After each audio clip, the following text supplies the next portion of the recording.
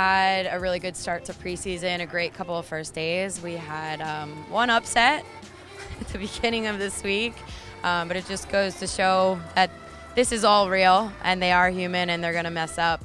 They responded well. They reacted well. The next training session that they had post the rough day was probably their best yet. So I was happy with the response. Great group of girls. I've gotten great responses from everybody. Obviously, I'm a bit biased because I do see them as my girls that I brought in here.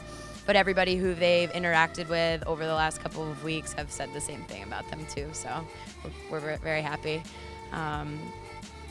Tomorrow is the big test though. It's been awesome finally getting to get out here with the summer. All the intentions were high and everything like that. So it was great to finally get out on the field. And of course, preseason workouts, they're tough physically and mentally, but it's bringing us together as a team, and I can't wait for once the season fully starts. Well, we have different drills, of course, with the attacking, defense, working on what's best for us, how to attack against different teams, goalkeepers, our strongest, how to say it, like the best things that we can do to help the team with distribution and different things like that. And we're just working hard to be the best that we can be this season. I mean, we've been doing preseason workouts, and we'll be in the gym together as well as on the field, which has been great because I think we are still getting to know each other as players, so understanding each other's strengths and weaknesses to put each other in the best position when we're playing full field games. Yeah. We've had a lot of team dinners.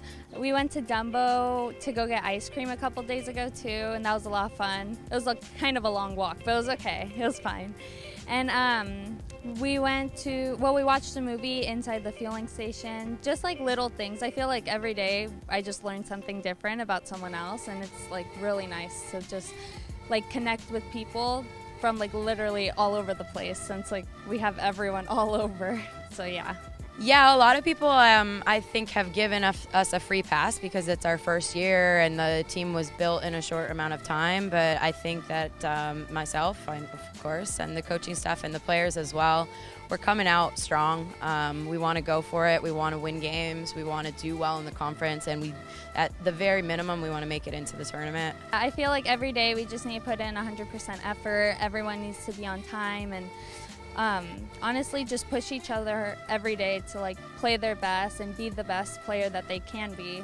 I feel like personally when someone's pushing me every day, I feel myself improving.